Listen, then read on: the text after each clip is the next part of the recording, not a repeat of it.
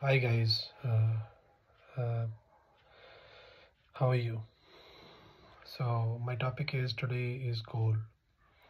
Basically goal क्या है मतलब एक लक्ष्य जो हम डिसाइड करते हैं अपनी लाइफ में रोज़मर्रा की ज़िंदगी में हम जीते हैं और हम कब क्या करते हैं हम डेली काम करते हैं हम डेली जॉब करते हैं हम बिज़नेस करते हैं हम कुछ भी करते हैं तो बट हम क्या करते हैं हम कभी भी गोल नहीं बनाते अपनी लाइफ में हम क्या करते हैं हम भटकते रहते हैं और ये रीज़न क्या होता है कि एक्चुअली क्या है कि हम जॉब हो या कोई भी चीज़ हो जब तक अपनी आपकी लाइफ में गोल नहीं होगा आप कभी भी सक्सेसफुल नहीं हो सकते लाइफ में। गोल बहुत ज़रूरी है। हालांकि सक्सेसफुल लोग काम करते हैं लोग बट आप अपने एक टारगेट है उसको कभी अचीव नहीं कर पाओगे जो आपने सोचा है या आपने सोचा ही नहीं है लाइफ में। यही साथ मेरे साथ भी हुआ है कि बिकॉज़ मैंने कभी भी अपने टारगेट नहीं बनाए बट मैं अब बनाता हूँ बिकॉज़ बहुत ज़रूरी है गोल में लाइफ में टारगेट बनाने। सो आज मैं गोल्स के बारे में ही बात करूँगा। Specifically I focus on those goals which is very important. if you are not able to focus those goals you will lose everything in life. So got it? So I think we should make smart goals. Smart goals, what do you understand about smart goals? What do you understand about the full form of smart? Smart goals means is specific. As for specific means it should be very specific, it should be very concise, it should be very genuine.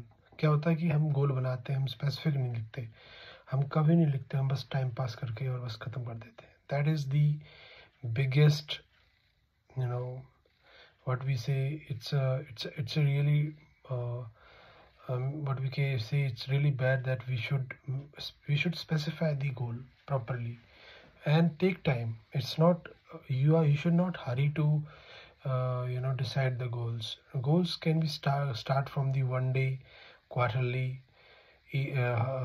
quarterly, half yearly, yearly. Long term goals means what you want to become in life, that is also goal. So गोल कुछ भी हो but आपको बहुत सबसे ज़्यादा ज़रूरी है आपको सोचना और समझना कि आपको क्या करना है. स्पेसिफिक होना चाहिए, इट शुड बी स्पेसिफिक. फिर M M M stand for measurable. It should be miserable. It should not be like you are making a गोल और जो कि अचीव ही नहीं हो सकता, आप उसको मेज़र ही नहीं कर पा रहे बिकॉज भाई मेज़र करोगे then you will able to achieve it. Measure is understand the miserable. Make sure your goal and progress are miserable. Make sure. Why? Because it is important today. If you are not able to make a specific goal with the presence of mind, or I think that is the important. हमें क्या है measure करना अपने गोल को. हमें ये ऐसा नहीं कि भाग दौड़ में ट्रैप में फंसे रहो, गोल मेज़र ही नहीं कर रहे हो. मिजरेबल होना चाहिए. A for achievable. A stand for achievable. It should be achievable because I think हम क्या करते हैं गोल बनाते हैं और फिर उसको अचीव नहीं कर पाते बिकॉज क्या होता है कि हम एक्सक्यूज़ बनाते हैं अपनी डेली लाइफ में. हम कभी डिसिप्लिन नहीं होते, हम कभी ये नहीं सोचते कि वो अचीव गोल हो जाएगा या नहीं होगा. एक प्रेडिक्शन हमें रखनी ही पड़ेगी कि हमें अचीव करना है गोल. So we should make a prediction to achieve this goal and regularly practice करने से ही वो अचीव हो सकता है. जब हम किसी चीज़ की ठान लेते हैं तो definitely we can achieve it. Relevant means वो आपके रेलेवेंट होना चाहिए करियर के. सपोज करो I am working in in in insurance company. सो मुझे इंश्योरेंस कंपनी में काम करना है आगे. वो रेलेवेंट मतलब वो आप करियर के हर चीज़ के रेलेवेंट होना चाहिए.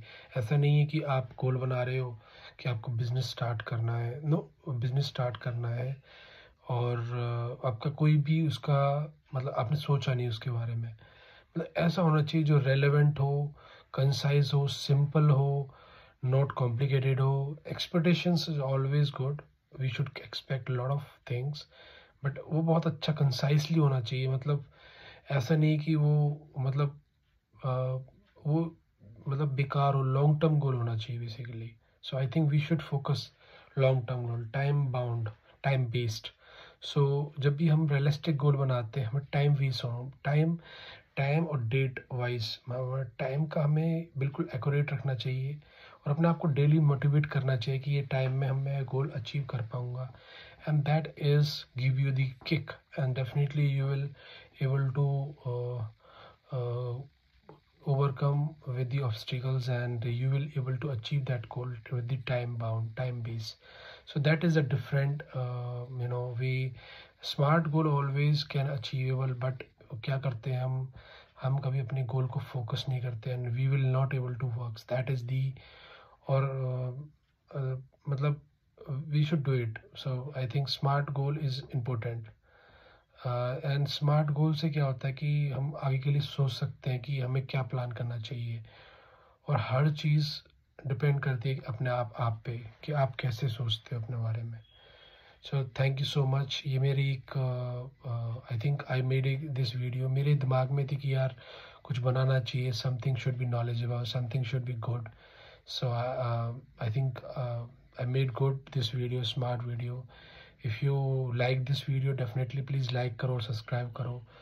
Second, I will definitely come up with the good video with the good video with the good like quarterly goals कैसे बनाने चाहिए हमें, और weekly goals how we can make it, and daily goals how we can make it, और half yearly goals कैसे बनाने चाहिए, और लॉन्ग टर्म गोल्स हम कैसे ऑर्गेनाइज कर सकते हैं.